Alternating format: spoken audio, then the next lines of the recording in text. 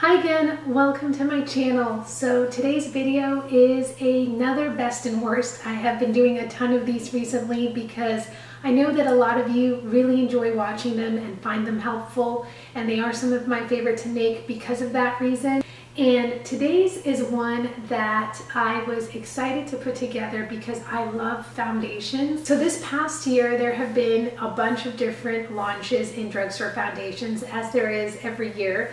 And I thought now would be a good time to compile all of the newest foundations and do my overall review of each one, give you an idea of what I think are some of the best ones and some of my less favorite options.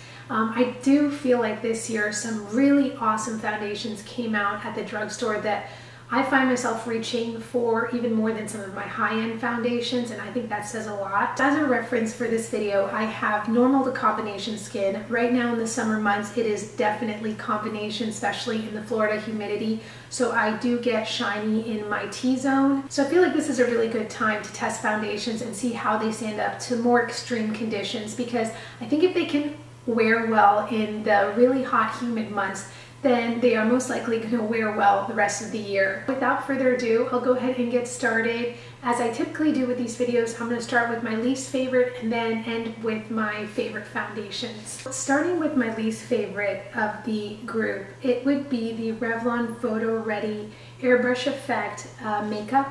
This one was supposed to be a reformulation of the foundation that came out several years ago, and I didn't really like the original, and I have to say I don't like this one a whole lot more. In terms of coverage, this is a light to medium coverage. They do have 12 shades, which is a decent selection for the drugstore, and I think they have a good range within the shades. The other nice thing about this one is it does apply very smoothly, it blends easily, and it feels comfortable on the skin. But the big thing that for me I didn't like about this foundation is that it has a ton of shimmer in it.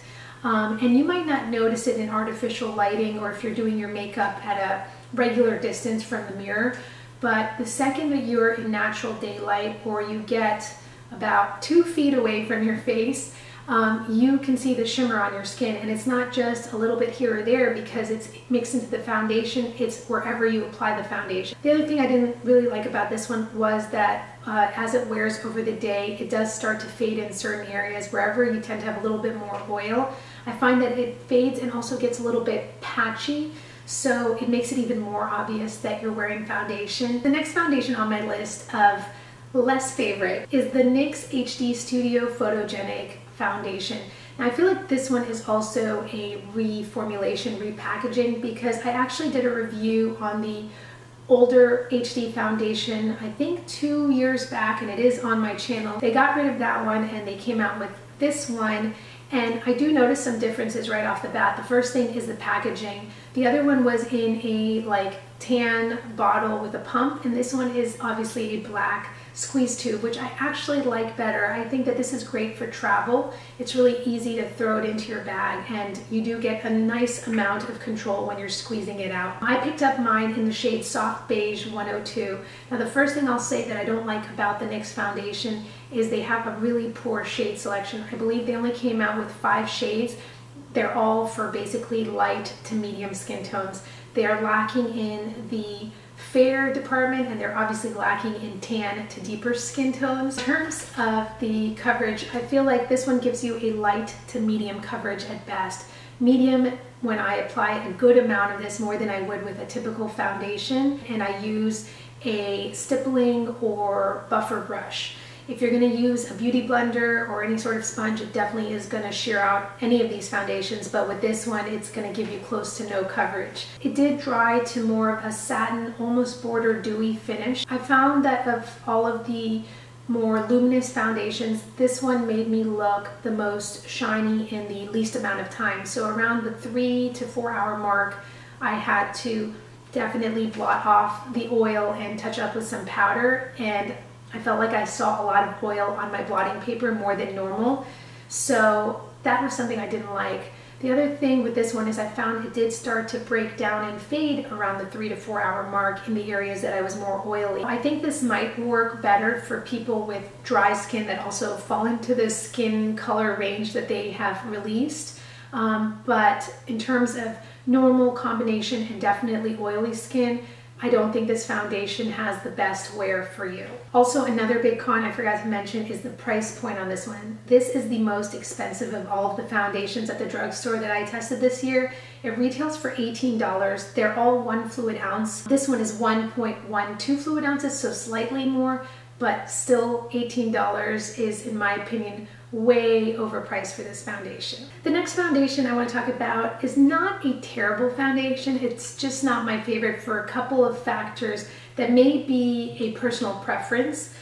This is the new CoverGirl Outlast Stay Luminous foundation. This one retails for $12.99 and they have 7 shades right now, which again, I don't think it's the best range at the drugstore, especially for CoverGirl, because they tend to have pretty decent shade selections with some of their other foundations, and I think it caters more to the fair to medium skin tones. Now in terms of coverage, this one I feel gives a light to medium coverage.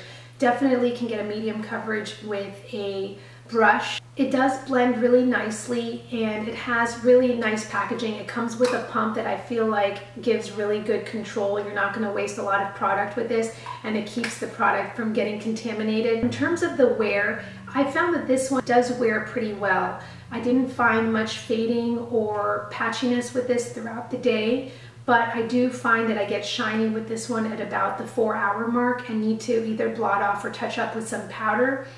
Other than the shine though, I think it holds up well. In terms of what I didn't like about this foundation, the first thing would be that there is some fine shimmer to this one as well. It's not as obvious as the Revlon Airbrush, but you can still notice some of the shimmer up close and in natural daylight. 2 biggest things that I don't like about this foundation would be the odor. It has a really funky odor that I can't quite describe. And it's an odor that for me lingered all day. Like I could still notice it on my skin 4 hours later. So if you're sensitive to fragrances or odors, then you might want to stay away from this one. The other thing I didn't like about this one was that it kind of felt heavy on the skin. It goes on and blends easily, but it remains tacky. It never sets. And even with powder, you still feel that sort of tackiness to your skin throughout the day. The next foundation on my list is the Maybelline Fit Me Matte and Poreless.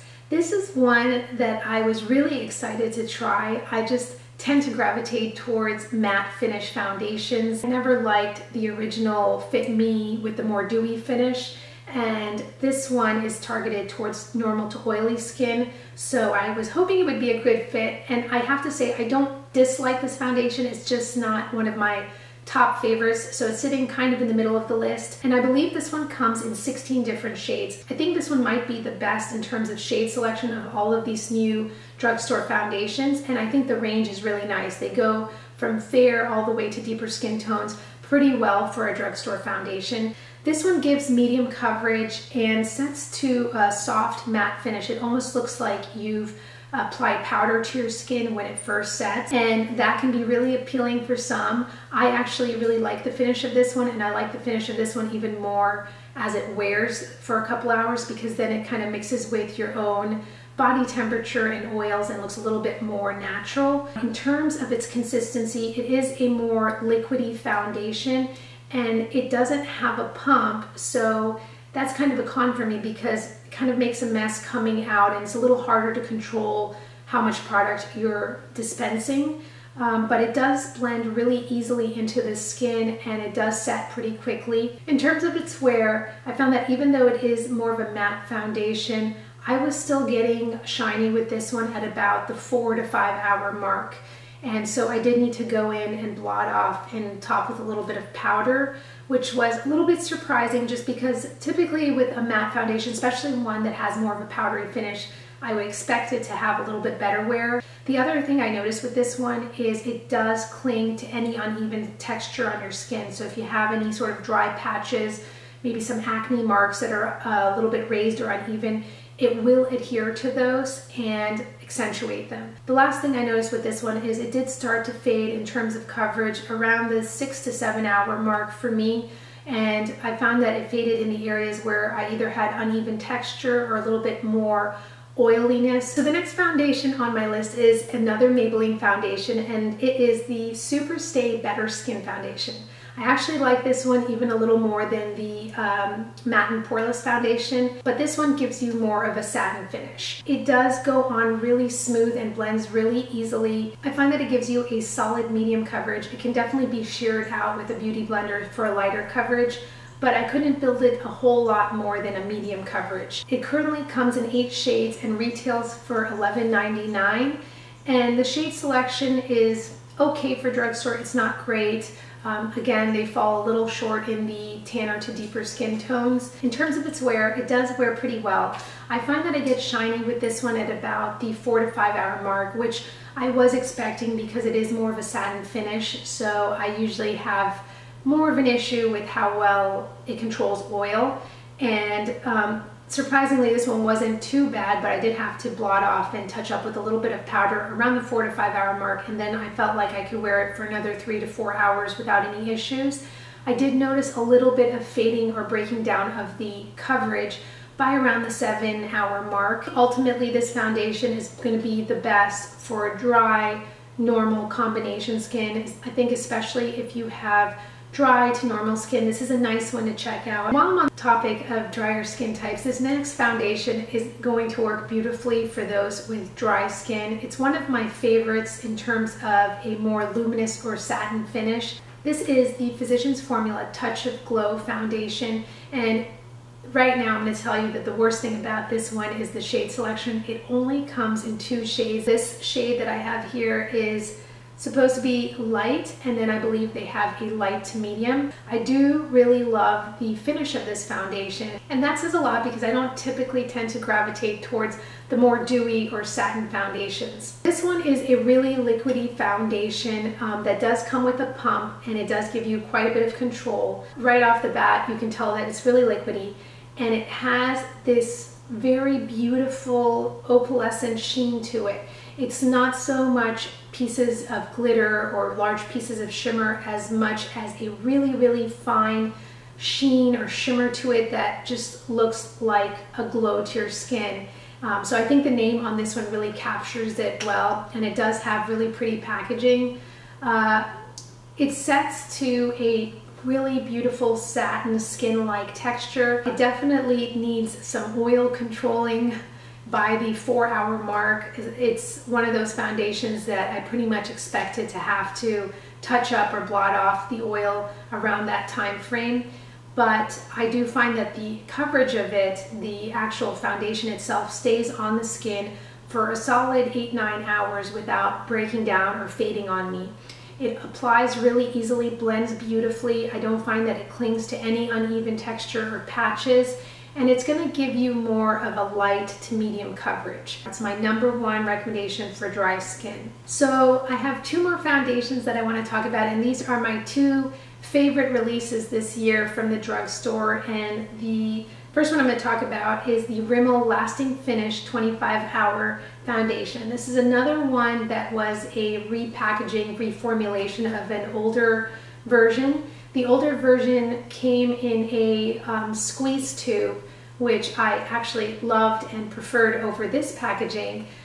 In terms of the actual formulation, I don't notice major differences in terms of the coverage or wear of the foundation. This one feels like it has a little bit more slip to it, but other than that, I think that it's still a really beautiful foundation. One of my personal favorites from the drugstore in terms of looking for a long-lasting soft matte finish foundation. It comes in 7 shades, which I think is one of the biggest negatives about this one. The shade selection is not great. It's definitely targeted more towards fair to medium skin tones. In terms of coverage, this is definitely going to give you a medium to fuller coverage, which is really nice if that's what you're looking for. One thing I noticed with this one when applying it is that it does have a light fragrance to it. It's almost like a floral fragrance that I would say lingers for a little bit, but eventually I didn't notice it. It wears beautifully. I think it's one of the longer wearing foundations at the drugstore. I can get a solid 9-10 hours of wear from this foundation without any loss in coverage or fading. I would say that probably the biggest con with this one for me now is the packaging. It is a relatively thick foundation, so I feel like you have to kind of work with this bottle sometimes and really shake the product out to get it. which is kind of a pain in the butt, especially when you're in a hurry. I also don't like when they are without a pump because you can't control the product as much. I feel like I tend to waste more that way, and it's more likely to be contaminated this way. We're down to my last foundation for this video, and this one is my favorite from the new launches, and it's actually one of my favorite foundations right now to wear for day to day. It's from L'Oreal, and it's their Infallible Pro Matte Foundation. And it claims to give you 24 hours of wear, demi-matte finish, air light, oil free. This one comes in 10 shades and retails for about $12.99. I love the packaging. This is the kind of packaging that I would prefer for a lot of my foundations to come in, because not only do you get nice control with dispensing the product while still protecting it from getting contaminated, but these ones are so travel friendly, even more than the glass bottles with the pump, because they're not as heavy and they are less bulky, so you can just throw them into your bag for travel, or if you're going to need to touch up later in the day, you can stick it in your purse and it's not going to eat up a lot of room. In terms of coverage, I would say this gives you a solid medium coverage. It dries to a really beautiful, soft matte finish. So I definitely agree with the claim of demi-matte. It doesn't look flat, it doesn't look too powdery. I think one of the strongest points about this one is its wear. I could get a solid 10 hours out of this one, no problem. I didn't have any fading or patchiness throughout the day. And I would say that I would need to blot off some oil and touch up with powder probably around the 6 to 7 hour mark, which is really good for a foundation in my opinion, especially in this humidity and heat. I do find that it applies really smoothly, it blends easily. It's a little bit of a thicker formula, but it's not too thick either.